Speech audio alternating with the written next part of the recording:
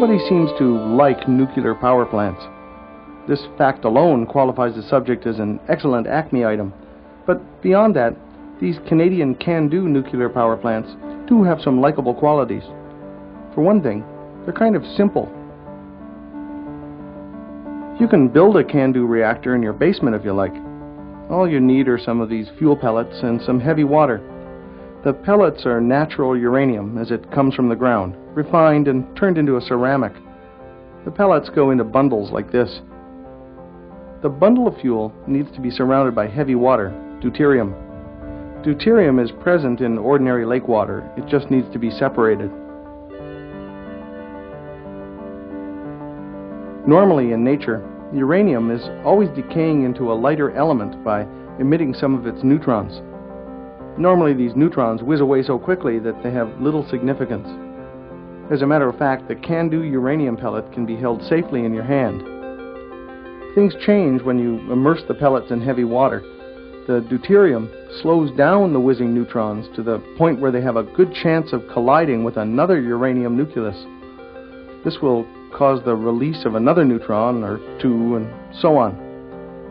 This is the famous chain reaction. The reaction produces various radioactive products and heat. Because the heavy water slows down the travel of those whizzing neutrons, it's referred to as a moderator. To complete your homemade nuclear reactor, you need a boiler and a steam-powered electric generator. To keep with can-do design, the plumbing gets connected like this. Circulate heavy water around your fuel pellet bundle. It will heat up. In a separate plumbing circuit, circulate a different batch of heavy water to take away all the heat that's generated by the reaction. This heavy water meets ordinary water in a heat exchanger. The two waters don't mix in the heat exchanger, but the heat causes the ordinary water to boil. The steam from the heat exchanger, or steam generator in can-do terminology, will turn the fan blades of your turbine, and then the turbine turns your electrical generator. You'll need to cool the steam to condense it and send it back to the steam generator. Lake water's handy for this, so a location by the lake is a good idea. By the time you're done building all of this, you will probably fill your entire basement. It'll be worth it though. That little fuel bundle, the size of a rye bread, will run your house for about 100 years. Before you rush out to build a reactor for yourself, you should also know that the can-do specifications call for safety systems that will increase the size of your little reactor by a factor of about 10. You'll need a bigger basement. The Darlington No. 1 reactor that we visited uses 480 of these tubes, each with 13 fuel bundles. The tubes are a tube within a tube to keep the moderator water separate from the heat transfer water.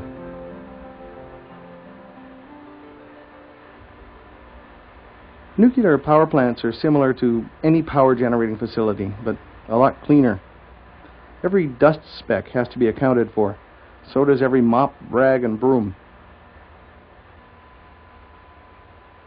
As you cross various barriers from area to area, a radiation check is mandatory, with particular emphasis on your hands and feet. Having undergone any of several medical procedures at your doctor's office is enough to set off one of these alarms.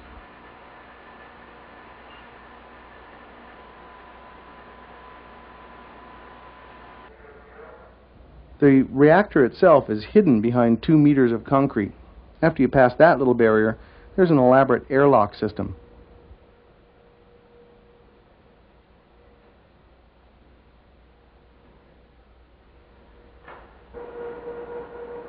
This is the face of the reactor itself. The round things are the fuel bundle tubes. I'm not in any danger here because the reactor hasn't been operated yet, and there's no radioactivity. After the reactor is operated, people won't be in this room, except in protective suits and for a very short time. Each fuel bundle will remain in the reactor for about 15 months. The reactor is refueled while it's still operating by a robotic fueling machine. At the top of the tubes, you can see the plumbing that carries the heat transfer water to and from the tubes.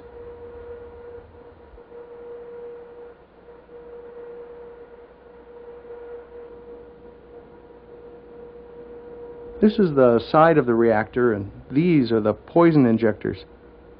Poison in nuclear reactor terminology refers to any substance that will absorb those whizzing neutrons and stop the reaction. This is one of 2 safety shutdown systems on the CANDO. This is the other safety shutdown system. These are the tops of the reactor's control rods.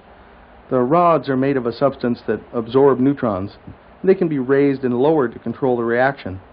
Normally, the rods are used to balance the heat in various parts of the reactor, but they're held in place by electromagnets. If the power to the electromagnets is interrupted, the rods fall completely in, automatically stopping the reactor. This is the vacuum containment building outside the reactor building. It's always under vacuum. Should a pipe carrying radioactive hot heavy water break, the steam will be whooshed into here. This is not a full solution, but it will allow time for a plan B to be implemented while the danger is contained. There are too many safety devices and strategies to go into. Basically, the plant is designed to withstand the direct crash hit of a jet airliner, if that makes you feel more comfortable. If you have a hot water furnace in your house, there's a good chance you have one of these. Well, same idea, different scale. This is the motor for the reactor's main circulating pump. It's being installed. It's a 13,000 horsepower job. This is the, it's a pool. One of 2 that serves 4 reactors. It's true that nuclear power has a famous downside. There's no acceptable plan for disposing of the highly radioactive used fuel. Well, there is a plan. For now, used fuel is stored under ordinary water. This is an adequate solution for about 20 years. What the nuclear industry needs is a plan that will allow us to put the used fuel somewhere where we don't need to keep an eye on it. There will be a big prize for whoever comes up with this plan. Until then, well, like we said, it's a pool.